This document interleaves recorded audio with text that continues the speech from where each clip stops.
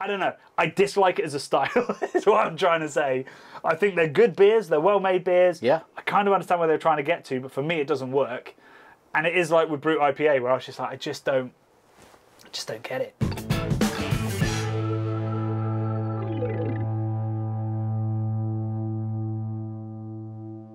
Hey Beer Geeks, so today we're tackling what must be the most Googled beer-related search term in 2022, which is, what is Cold IPA? I know, I've been Googling it, Johnny. You still none the wiser? No idea. Well, I think I have answers for you, and we're also, for the first time, this is the first time I'm going to have drunk a Cold IPA. Wow. So we're going to put it to the taste test as well. Nice. And see if the internet lies. So every year in January, we make this video which we try to predict what's going to be cool or cold in the next year. And every year that we don't say it's IPA, we're wrong, because it's always IPA. Like a sort of Paul Rudd of beer, ever sort of renewing, ever young, sort of Hollywood glory boy, never aging, beautiful. Well, IPA's age, but yeah, Paul Rudd doesn't. And I'd say it's more like, it's somebody who gets constant face. It's a bit of a Madonna. It's like just keeps coming back just when you think she's gone. Yeah. Have a facelift, reinvent themselves, and they're back and they're cool again. You're like, give someone else a turn, match. But then she comes back with another hot producer and some sort of veiny arms. And, you know, she's all kicking and screaming. So what is Cold IPA, Johnny? I don't know. The veiny arms of beer. Yes. So Cold IPA is this new style that's come out of the Pacific Northwest from a brewery called Wayfinder. Is that because West Coast has sort of slightly fallen out of favour? I think, yeah, there's a lot of, it's not cool anymore. Yeah. How do we reinvent this? How do we make this cool again? Yeah. Well, since you mentioned West Coast, what we're going to do is we're going to start with a Westie. I like it. Because that is the genesis of the Cold IPA. This one comes from Verdant, who we have another beer from a little bit later. And Elusive, sorry, who are also two of our Patreons. Cheers, guys. Thank you. Cheers. So this is a classic West Coast IPA. Beautifully clear, pale gold. Oh my God, that smells amazing. It's a familiar smell, isn't it? It's floral, it's piney. There's no juice to it. No, There's no, way sweet less kind of juice. honey as well, malty character to it. And hopefully we're going to get big bitterness, crispness. Yeah. And a little bit of kind of caramel honey sweetness as well.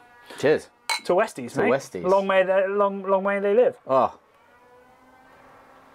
Great stuff from Verdant. Yeah, that is like for a hazy brewer, that is absolutely stunning. Loads of lovely pine and definitely like honey more than caramel. There's no sort of caramel in there or crystal or anything like that.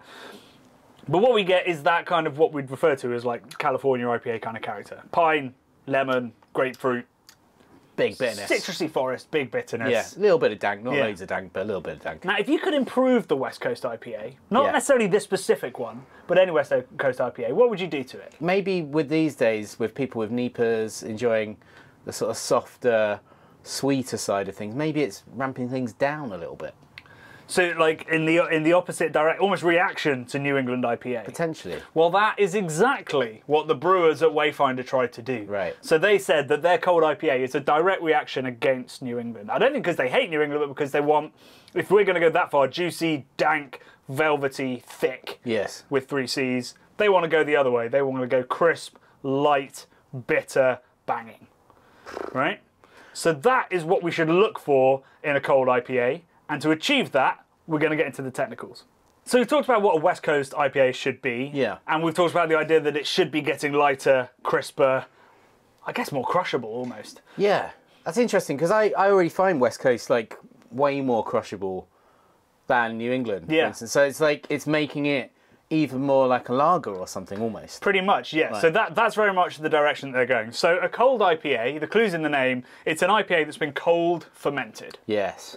Right, so they've used either a lager yeast or a yeast that can ferment at, you know, probably around 8 to 12 degrees, and then you'd lager it at, you know, close to freezing. But there's another style that does that, isn't there, Bradley? Yeah, I guess the IPL, but you don't really see those much these days. You don't see them very often, and actually I think that the motivation behind them and some of the technicalities are a little bit different. So an IPL, India Pale Lager, essentially that is an all-out West Coast IPA, but it's made with a lager yeast, right? Yeah. So that means that it'll probably be a little bit crisper, it'll probably be a little bit lighter, but nothing else really changes. Like the dry hops are the same, the malts are the same. So you're just trying to make perhaps a slightly drier, but definitely a kind of crisper, quicker finishing IPA. The cold IPA does want to do that and uses the same sort of lagering and yeast techniques, but it does extra stuff. So the first thing is that they actually use light lager malts. Okay. So we can expect maize in all of these cold IPAs. So literally like corn.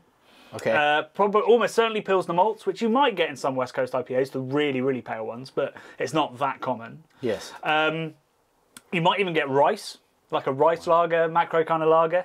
And what you definitely won't get is any caramel, any Munich malt, any of that stuff that's bringing rich depth to it. Yeah, I guess that over time with a Westie can become a little bit cloying.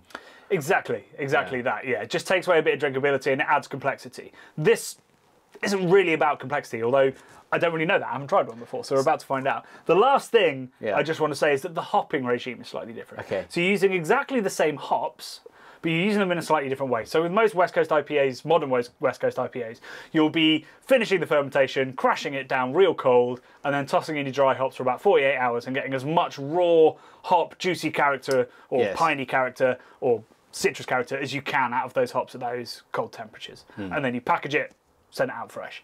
With a cold IPA, you actually hop during fermentation, generally starting towards the end of fermentation. Okay. And what that means is you reduce the chance of getting the kind of powdery, less drinkable finish that you can often get with big, heavy, cold, dry hops. And you also guarantee a bit of biotransformation.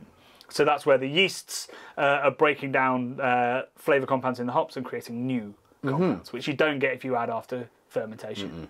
So that's the other difference. So they're trying to preserve drinkability by avoiding the powderiness while still ensuring they're getting lots of really big hop character out of it. Amazing. I'm salivating. Shall we have a go on one? Dude, I can't wait. Because it's all theory at this point. Certainly as far as I'm concerned, I've never tried one. This comes from Fremont. So they're up in Seattle. And is that a pelican? It's maybe a crane. Or maybe a crane, yeah, you might be right. I think it's a crane. It is coastal. Yeah. It's sort of like a sort of maritime climate in Seattle, i.e. it rains all of the time. But Fremont I found a little bit more sunny and lovely. There you go. Well, this is like sunshine in a glass. That is sunshine in a glass. I mean, I've been told they should be super clear. This one has a little bit of chill haze to it or something like that. Yeah. Definite some haze, but it is ultra pale, you know? It's like the same colour as my top, pretty much, right? Wow, but there's loads of aroma to that. Candied lemon. It's lemony, isn't it? Yeah, really lemony. Like, it's a juicy aroma than I thought. Like there is a kind of almost mosaic-y, stratery, that kind of passion fruity, sticky tart kind of aroma to it. More juicy than I expected. It's not like tropical juice, but there's definitely like a citrusy juiciness component for sure. Well, I think there's some tropical, but let's see if that translates to the palate because it should be. I mean, this has corn in the mash. Yeah. This is ultra dry, and you'd presume that there's going to be water treatment to make it really crisp as well. Here's to our first. It's not often we get to drink new styles on the channel that we've never had before. So here's to a brand new style. Cheers.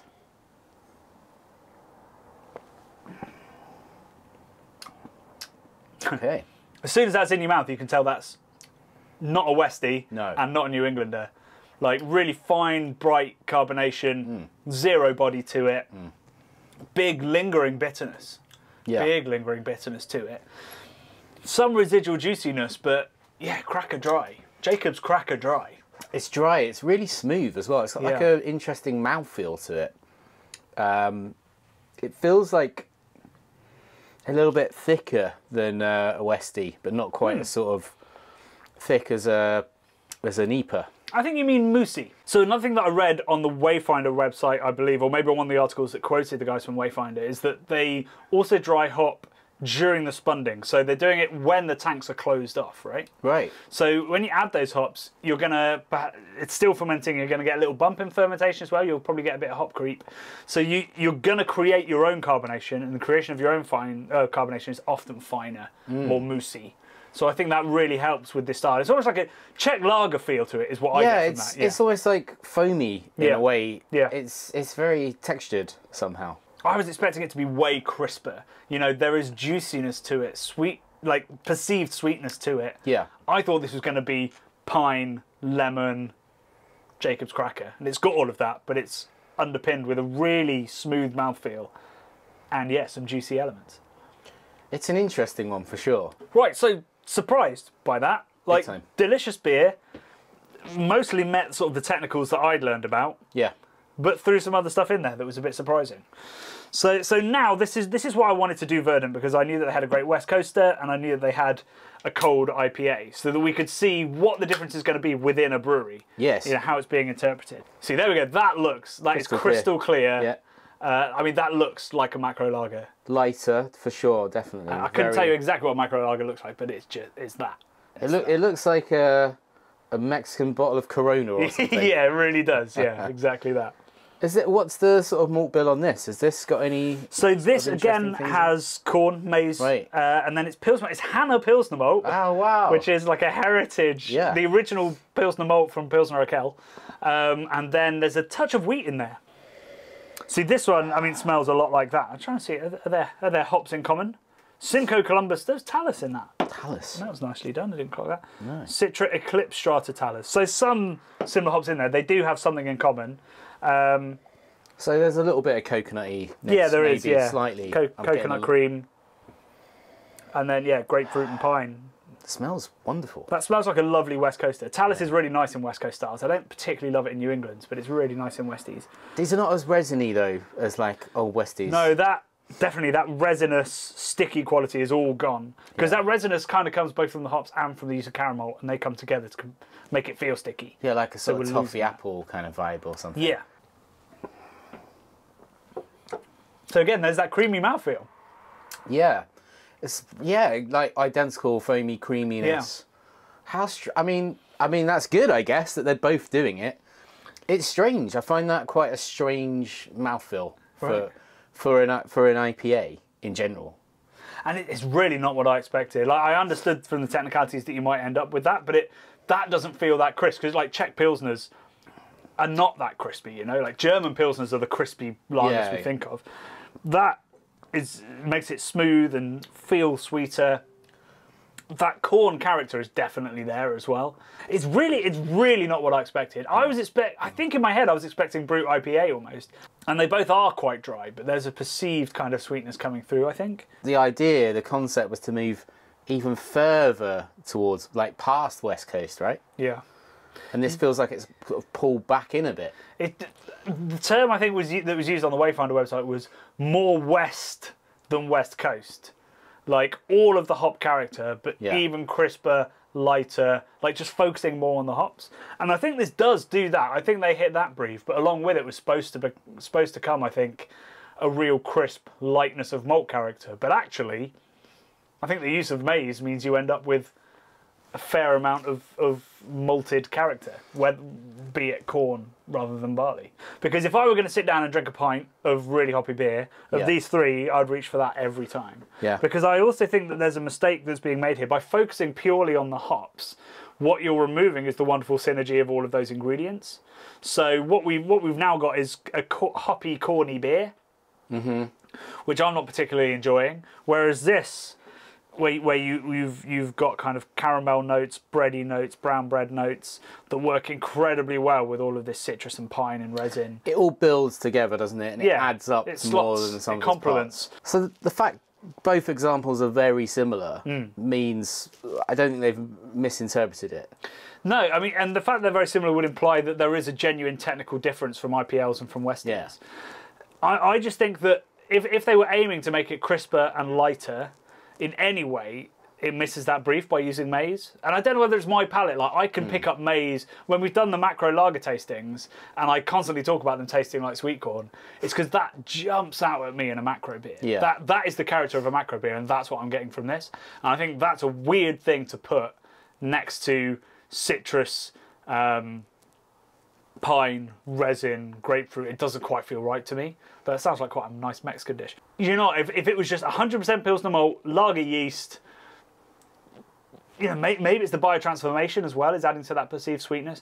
I don't know. I dislike it as a style, is what I'm trying to say. I think they're good beers, they're well-made beers. Yeah. I kind of understand where they're trying to get to, but for me it doesn't work. And it is like with Brut IPA, where I was just like, I just don't get it. So basically, they're trying to fix something that isn't broken, potentially. Yeah, I mean, quite often, and I'm sorry, brewers, and we're guilty of this as well, sometimes brewers get bored of making the same beers, tasting the same beers, so they try to fix something that isn't a problem. They're just oversaturated with it, which is why, you know, every brewer in the world at the moment is making Pilsners and making them pretty poorly, most of them. It's because they're like, I'm bored of IPA or I'm bored of whatever it is, so I'm going to make Pilsners and try and make everybody else love Pilsners. Yes. But they're not necessarily making great Pilsners. And I feel like these people have gone, I'm sick of New England IPA, so I'm going to make the opposite of New England IPA. But the opposite of New England IPA turns out isn't great. No. And I don't think it's the opposite either. I think it's somewhere in the middle. So I'm not sure I like them either, Johnny. Yeah. Not for us, but it has seen success. I think this is going to be more long-lasting than Brut IPA because I think the differences are bigger. I think the concept is more exciting to drinkers. Yes. But it's not exciting to us. No, but I do at the same time very much applaud the experimentation, the willingness to try and create something new and exciting, take IPA in a different direction. Always applaud that. You know, brilliant. That's how craft beer continues to improve. Right. You know, so keep doing that. One of these days they're going to hit it on the head, and it's going to be incredible. I think they did with New England. Right. Anyway, cheers, man. Cheers. To warm IPA, to West Coast IPA. Cheers.